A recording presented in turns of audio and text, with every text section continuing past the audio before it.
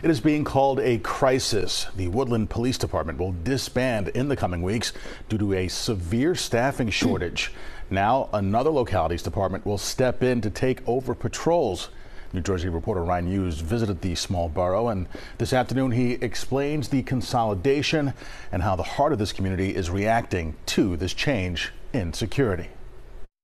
The current situation is scary. Camden County officials sounding the alarm and announcing the Woodlynne Police Department is no longer sustainable because of a severe staffing shortage and deficiencies within the department. The entire system is broken, and it is like policing back in the 70s at this point.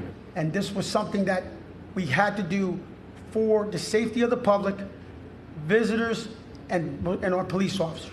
Edwin Ramos is the borough's director of public safety. Last month, he wrote a letter to the Camden County Prosecutor's Office detailing by October the police department will only be operating with 4 officers, leading to a possible safety issue.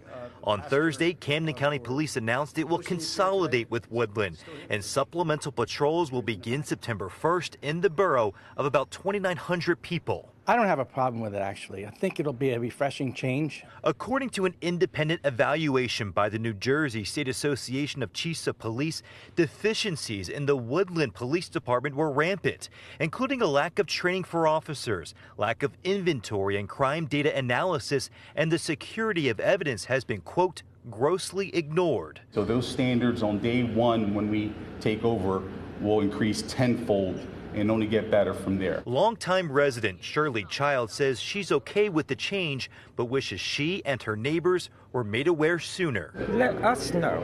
We're paying the taxes. We're paying their salaries. So I think we should know. The Camden County Police Chief says he will implement the community policing model just like they did in Camden, and officials will meet with the borough to have a smooth transition and better understand what the needs are here.